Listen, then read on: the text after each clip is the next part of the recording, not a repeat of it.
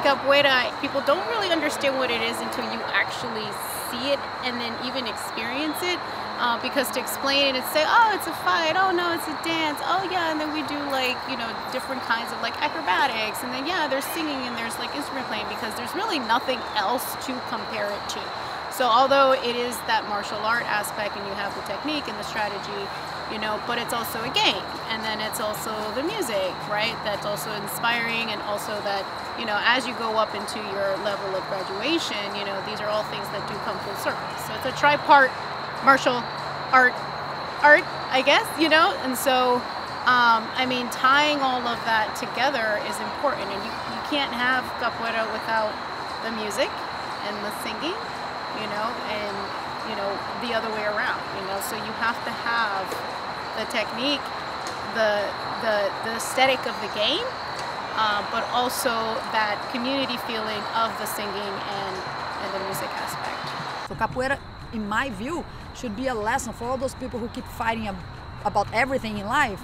You know what, just play some capoeira together and see that your differences are not so different like that. People tend to compare to other martial arts, or compare to other dance, but once we start comparing, we are comparing one aspect of capoeira and not the whole diversity of capoeira. And that diversity is what makes everybody somehow connect, because there's something there that belongs to you, or you belong to that. Fight capoeira is just one aspect of it. Dance capoeira, but a game could be a friendly game, a challenging game, aggressive game.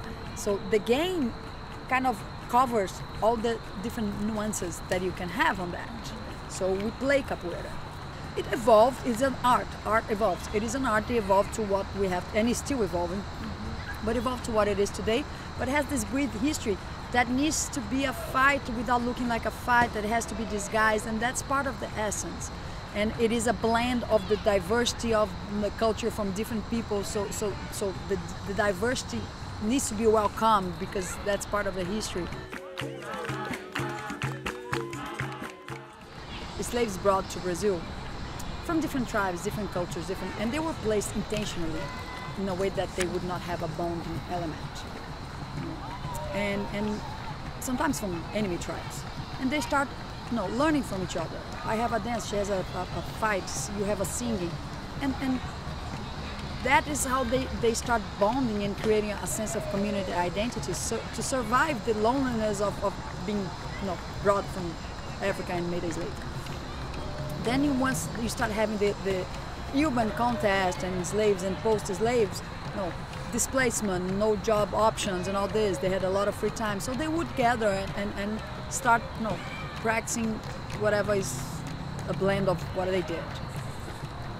Really simplifying. And then, you know, you have the need of defense, you have the need of you know, people actually asking for their service because they were good fighters or no, and then they start practicing some sort of fight, or they have the persecution, police going after them, and then they need to fight. So the social need of the moment has resulted in an art form that had a need of defense, but at the same time a need of disguise. So was not known that they could defend themselves. It was persecuted. If they knew that you were a capoeirista, you could go to jail because it became illegal for a period of time. So you know, they didn't want that population to be able to fight against them. So it became illegal. But if you're just dancing, then we're not doing anything bad.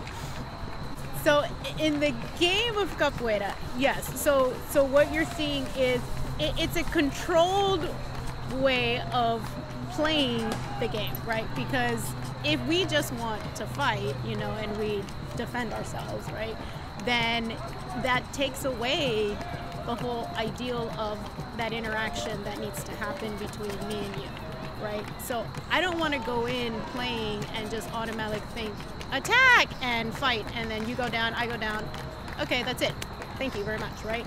So, you know, that's why there's the music and the instruments, because you really do have to embody, you know, again, the essence of what the game is.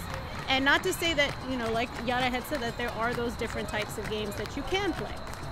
okay? But it can't be all the time, because then it does take away, you know, the beauty of what capoeira is. Because capoeira has something that I think honestly the world needs today, which is this welcoming to the differences, is the respect to all in the same way, is whatever you give to me, I give back to you.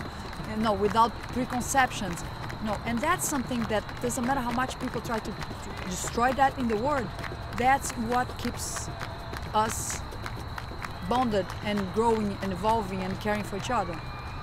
You know, we may have a lot of difference, but at the end we have an essence that is common to everybody. And no, and capoeira teaches us that. So I know capoeira will survive, and I think capoeira could be a great lesson to everybody.